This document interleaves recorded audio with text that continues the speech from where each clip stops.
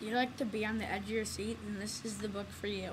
Hi, my name is Evan, and I will be reviewing a book called I Survived the Bombing of Pearl Harbor. The author of this book is Lauren Tarshish. She is 49 years old and she loves to write books for children. The main character of this book is Danny. Danny has to move to Hawaii and he doesn't know what he is in for. When Danny gets there, he finds a boy named Aki, but the problem is that Japanese planes start to bomb Pearl Harbor.